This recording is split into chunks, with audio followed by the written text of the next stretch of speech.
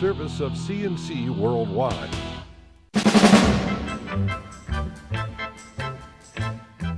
CNC Podcasts are a service of CNC Worldwide and brought to you by the Greece Chamber of Commerce, providing more than 800 member companies with business solutions since 1984.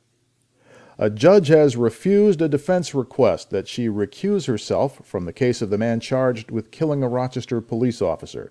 Defense attorney James Hinman asked Monroe County Court Judge Victoria Argento to step aside from the case of Thomas Johnson III, the man accused of shooting Officer Darrell Pearson to death earlier this month. Hinman's questioning whether any Rochester area judge or jury can give Johnson a fair trial after all the media and social media coverage and blogging about the Pearson murder. He particularly wants Judge Argento to step aside because she's from Pearson's hometown, East Rochester, and she attended his funeral. Judge Argento declined to recuse herself. Monroe County District Attorney Sandra Dorley says she made the right call. Dorley says local judges will set aside their feelings because they owe it to the court and the defendant. Hinman says he doubts that's possible. The defense may seek to move the entire trial out of the Rochester area. Rochester police have no arrests to report so far as they investigate the stabbing of a teenager in downtown Rochester about 7:30 Thursday morning. Police say a group of teens chased the 13-year-old victim on Franklin Street behind the Sibley building, hit him with a rock, then stabbed him in the torso. He is recovering at Strong Memorial Hospital. The city school district confirms the teen is a city school student, but they say he was not downtown waiting for a bus to school. A Rochester man is charged with second-degree vehicular manslaughter and drunken driving after a woman was killed while crossing Monroe Avenue Wednesday night.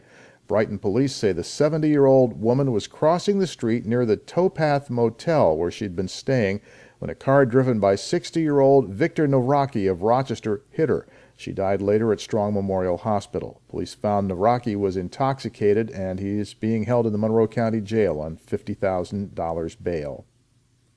The Monroe County Sheriff's Office confirms the man who accidentally shot and killed his father's friend while hunting this week has a past felony conviction, and he shouldn't have been handling a firearm. Corporal John Helfer says Laotian immigrant Fetsovan Konavong was convicted of second-degree assault after an incident in Wayne County back in 2006. State and federal law prohibits convicted felons from possessing firearms. Konavong took a shot at what he thought was a squirrel while hunting with his father and their friend, 71-year-old Vienchaloin Ketavong, in Rush. His shot struck and killed Ketavong. The incident remains under investigation. It may go to a grand jury. The New York Attorney General has reached a settlement with a Pennsylvania company accused of providing inadequate medical care to jail inmates in 13 counties, including Monroe, and overcharging for it. Correctional Medical Care is a for-profit health care contractor. It holds more than $32 million in contracts to care for inmates at county jails. An investigation by Attorney General Eric Schneiderman's office found CMC violated its contract with Monroe and Tioga counties. Schneiderman says CMC understaffed both jails, and it shifted work from doctors and dentists to less qualified and lower-paid employees. Under the settlement, an independent monitor will oversee CMC's operations at the company's expense, and the company will pay restitution and penalties. Monroe County has already gotten back $340,000 in taxpayers' money.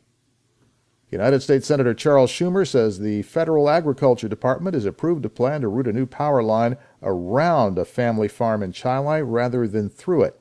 RG&E needs a new high-voltage transmission line to improve the reliability of the grid, but the original route would have cut the fourth-generation Krenzer family farm in half.